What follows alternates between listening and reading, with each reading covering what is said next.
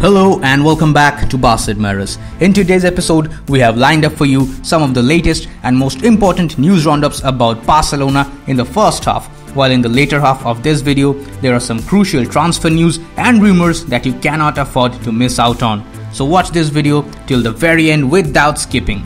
Now before we begin, if you are new to our channel, then please subscribe to us and hit that bell icon if you like our content. Now that's enough talk, let's get things started without any further delay. For the first and the most important news roundup of the day, we have reports from two news outlets, La Vanguardia and Mundo Deportivo, that states that Laporta will speak with the important players of the squad like Jordi Alba, Sergi Roberto, Sergio Busquets or Pique to analyze the future and see if it is necessary to make painful decisions after years of postponing necessary changes in the backbone of the team. Their salaries and importance in the squad will be analyzed. The players will be asked to lower their salaries, but if they don't agree, the club will negotiate an exit. Finally, it seems that we are going to drop the dead weight we have been carrying around for so long. Though I would personally want Jordi Alba and Busquets to be a part of the squad, on one condition though, that their playing times are regulated and competitors are brought in. Balde from Barca B is a great option for the left back spot, and so is Nico Gonzalez for the central defensive midfielder. It seems like a new era is finally set to begin at Barcelona after years and years of disappointment and failure.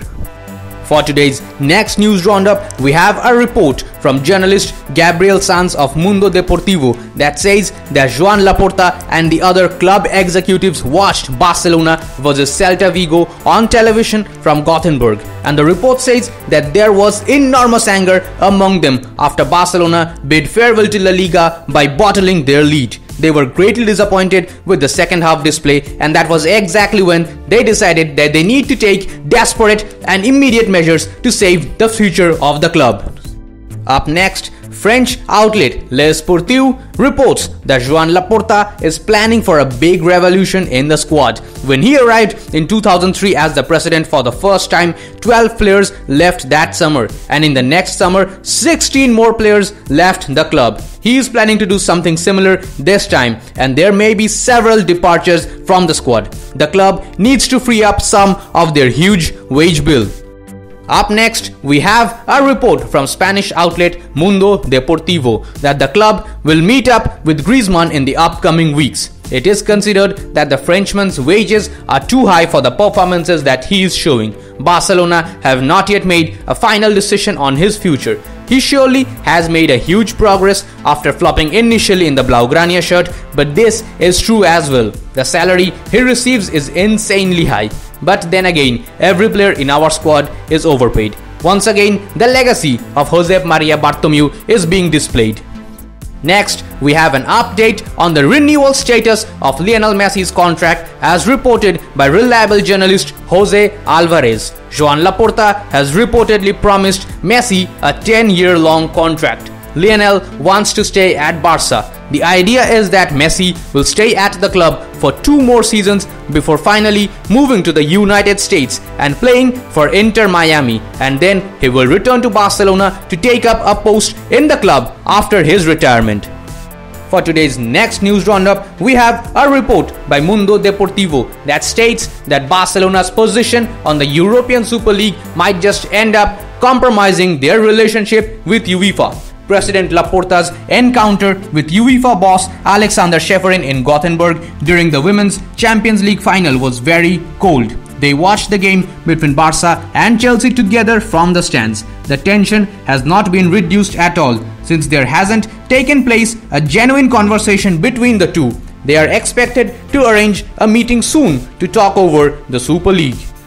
For today's next news roundup, Spanish publication Sport claims that Luis Neto Murara will play his last game for Barcelona in this weekend against Eibar. The Brazilian has had to live in the shadow of German goalkeeper Ter Stegen for his entire spell at the club, except for the brief period when the German was injured at the start of the 2020-2021 campaign. But now that Ter Stegen is out injured, Neto will be able to play his final farewell game. For next season, Barcelona will bet on La Masia, and that is once again very good news.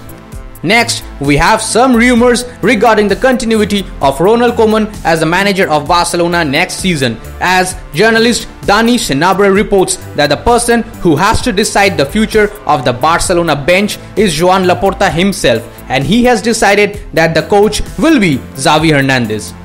If you think that's all, then hold up, as in our next news roundup, we have brought for you a report by journalist Helena Condes that states that Ronald Koeman will definitely not continue next season as the Barcelona manager. Laporta wants Xavi to be the new coach. However, within the club, they do not see Xavi as an immediate solution. They believe that they have better alternatives than him at the moment. However, this does not mean that Xavi is not an option at all. He is, but just not for now as things currently stand.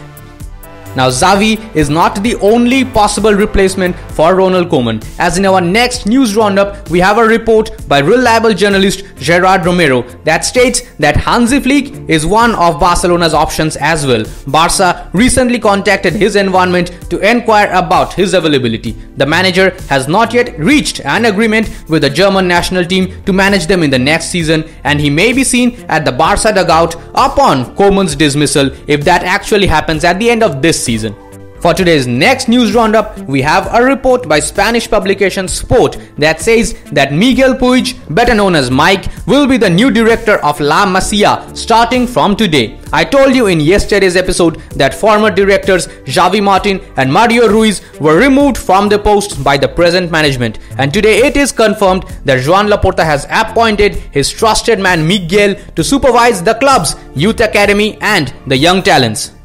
Up next, I might have some good news for you, as this one is once again reported by Sport that with Pedri and Ter Stegen unavailable for the last game, Koeman has the opportunity to reward some Barcelona B players like Nico Gonzalez, Alex Collado and Conrad by including them in the squad list against Eibar, which is of no stakes. Koeman, however, will have to make the final decision.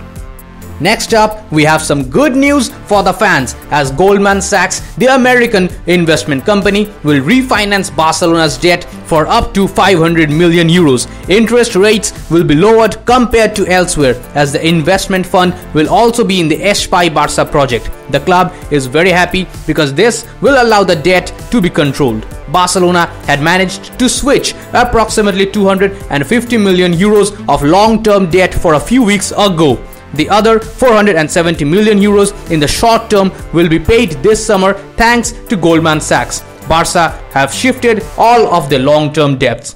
Barca will therefore have more time, that is more years, to pay their debts and to breathe economically. The return of the public and the turnover before COVID will allow the club to turn around on top of the expected drop in the payroll. Barca do not plan to spend without thinking this summer. The sales of the players will allow a big investment. The objective is to go green in the summer of 2022 and then strengthen each summer normally without spending lavishly. Now that is a hell of a good plan.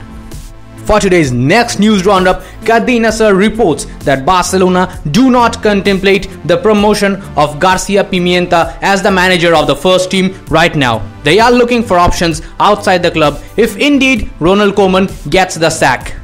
For today's next news roundup, ESPN reports that the legendary manager Rafael Marquez is set to return to Barcelona as the coach of the club's under-19 team next season. Very good news for the Barcelona fans who are interested in youth development.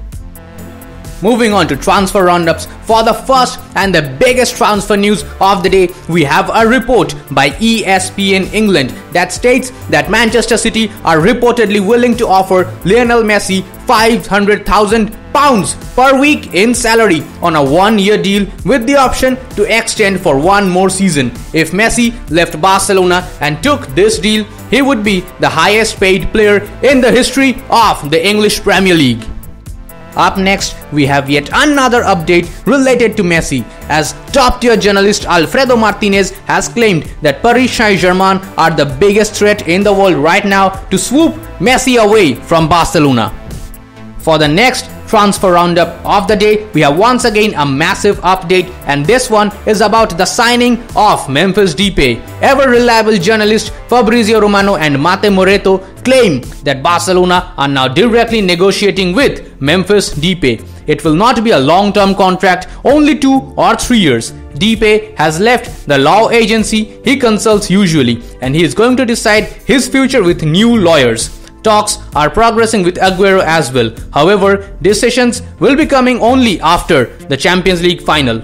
In France, they can already see Depay dressed in the Blaugrana colors.